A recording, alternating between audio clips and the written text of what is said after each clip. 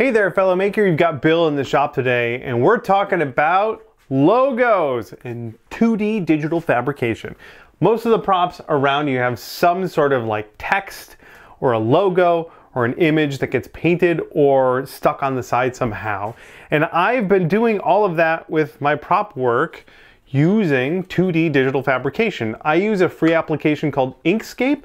It's a lot like Adobe Illustrator, but it's completely free. And I use that to draw not only blueprints for all my props, but specifically any of the fine 2D details you see in the finish. So I've got a bunch of examples here of props that I've made in the past, and I've either used Inkscape and my vinyl cutter to make a stencil, or even cut the stencil out by hand. Or some of these actually have the vinyl decals right on the finished prop. Since we're diving into the subject, I wanted to go a little deeper into the whole digital fabrication side of things. I realize a lot of people get into making by doing stuff with their hands and not on a computer. So there can be a little bit of resistance to jumping into learning a new application. I love to push the 2D vector drawing applications, again, like Inkscape, or I'm sure there's something on a tablet or phone. If you know of a phone-based vector drawing application, please share that down in the comments. The 2D thing is just a lot easier to approach than like CAD in 3D, right? Using Fusion to make 3D models or anything. So if you want to get into it, the 2D stuff is a great place to start. That's where I got started about 1 million years ago. I learned AutoCAD when I was like 12 years old. And that knowledge has propelled me through a lot of the prop making stuff we've been doing.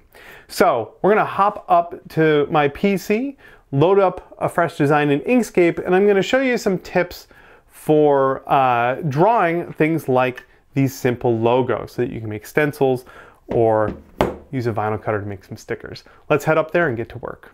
Like I said, all this work happens in front of my PC, and a lot of it ends up being just tracing work. Love to put my headphones on and listen to some music while I trace logos. The first thing we want to do is find a reference image to start from, and I just do a Google image search for whatever I want. I'm doing some Futurama stuff, so we're gonna make the Slurm logo. You can find the one that looks closest to the one from the show, and then save that to your computer. Once you've got it, you load up Inkscape, and you can start working. The image you downloaded can get dragged right into Inkscape. Just hit OK, and we can now work from this image. We basically just trace it. If I hold Control and hit the corner there, I can size it up.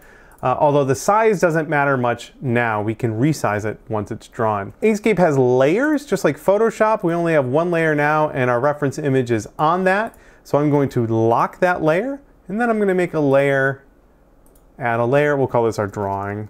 And that's going to go above that. So now I can't move that logo, and I can just draw on top of it. Most of the drawing I do in Inkscape happens with this tool right here, the pen tool. What you end up doing is drawing a path, and we're going to use it to make shapes and colors, but can also be used as a path for like a CNC machine or a 3D printer. For Slurm here, we're going to zoom in and then grab our pen tool, and I'm going to start by tracing the splat in the background. To move my view, I use the middle mouse button to pan around. And then to draw, I just left click.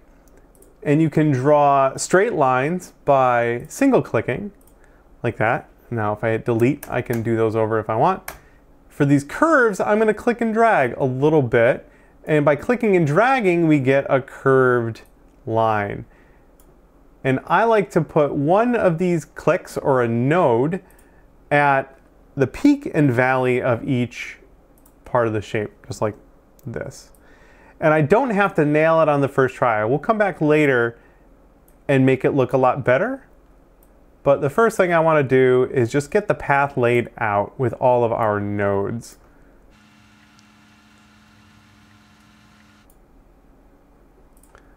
There, that is our shape.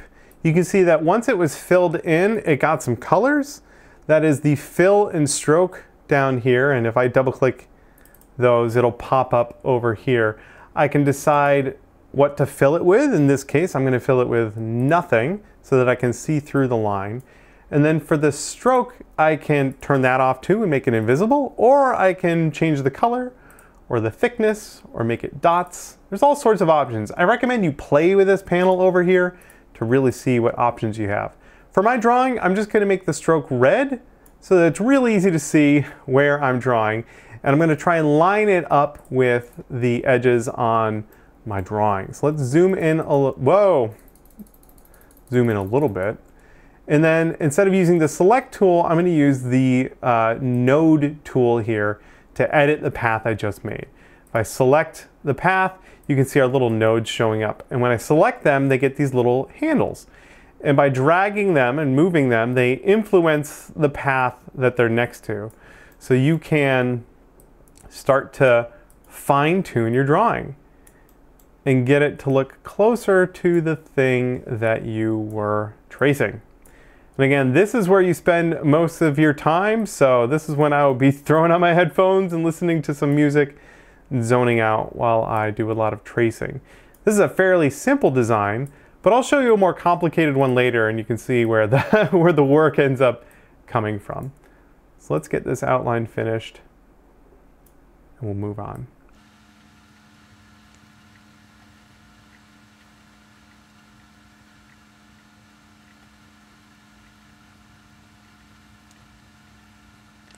Sometimes you'll get to a node and it is no longer a curve. It's got this corner. Up here you can change the way nodes behave. So I've got a corner, we've got a smooth one, we have a symmetric one, and so on. I'm just gonna hit, once I've selected it, smooth, and you can see it turns it back into a smooth thing. But if you had a sharp corner, you could hit that corner thing and make it look nice and sharp. For slurm here, we want nice rounded looking shapes.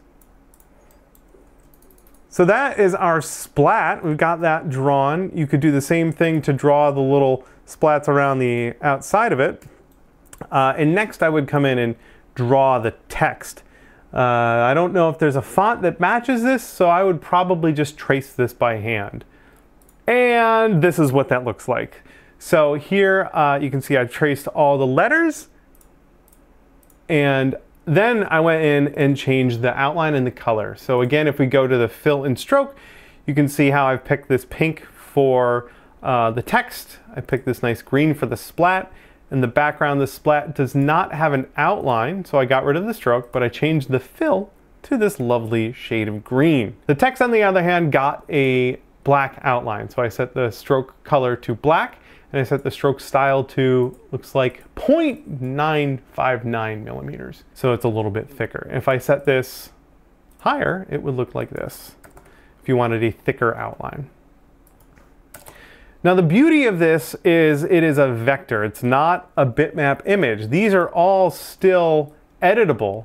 And what's really cool is I can scale this up without losing any definition. So if I wanted to cut out or 3D print something like this, then I could do it at any scale, which makes this really powerful. Here, let me load up something a little more complicated just to give you an idea of what's possible.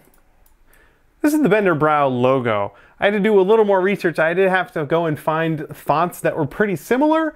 That's a whole adventure. I may have to do a whole video on fonts. But Bender here is a lot of layers of different parts. So part of his body is under this oval and part of it is over it, like his antenna here is a separate piece. So I had to do some fun tricks to get this all to layer, but it worked really well. Now that the image is all done, what can we do with this? Well, for Bender Brow, why don't we just print out the logo on some sticky back paper and we can make a sticker. Let's say we're making our own Bender Brow bottles.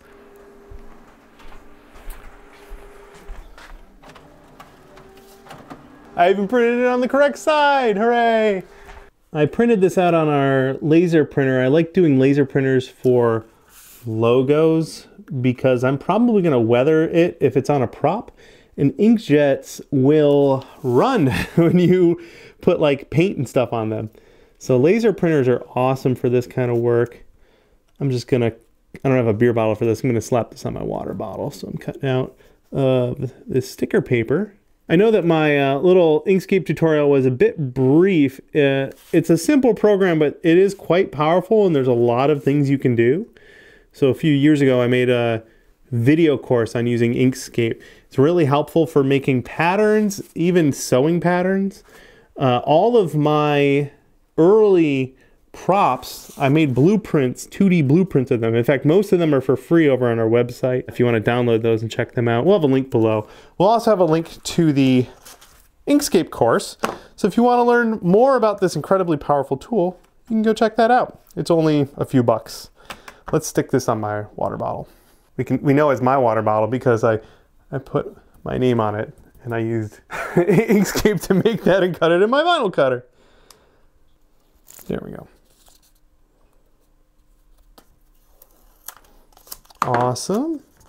Let's try and put it on in a pleasing manner. There we go. So if I was gonna make some Bender Brow to bring to DragonCon, I now have a logo for it. That is awesome. I was inspired to do these Futurama logos because I currently have the opportunity to get some of these printed on a heat transfer machine so that I can make some Futurama themed t-shirts for my Bender project.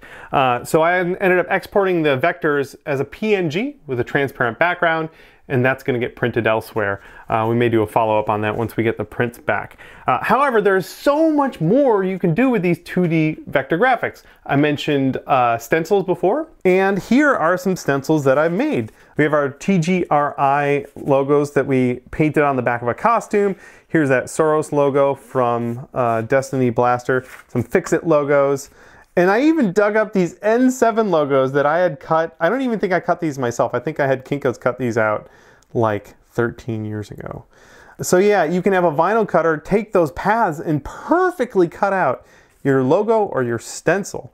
Here's a Nuka-Cola one too. We used this again recently when we made another Nuka-Cola blaster. Stencils are an obvious choice when it comes to this kind of work, especially if you have a vinyl cutter, but you can also print out your drawing on a piece of paper and then trace that with an X-Acto knife through a piece of masking tape to make your own stencils by hand, and I've done that a lot.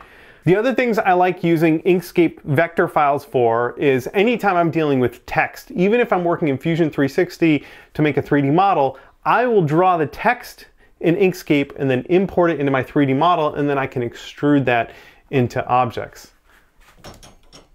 In fact, that's how I did all the text on my Rattler blaster here. On top of that, you can just directly import an SVG file into your CNC machine to cut out 2D paths, which makes it just ridiculously powerful. So hopefully today, I got a handful of you to go download the free software and just start drawing some shapes and getting familiar with that software. Again, like I said, we've got a video course that's super cheap that'll get you in the fast lane super quick, and you'll be an Inkscape pro like me in no time.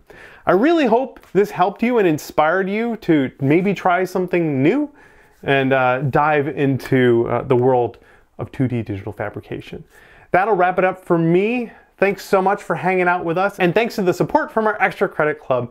If you want to join and get access to videos early and get sneak peeks at the things we're working on, we'll have a link down to Patreon or here on YouTube memberships, and I implore you to please check it out. We could really use the help right now. Much appreciated.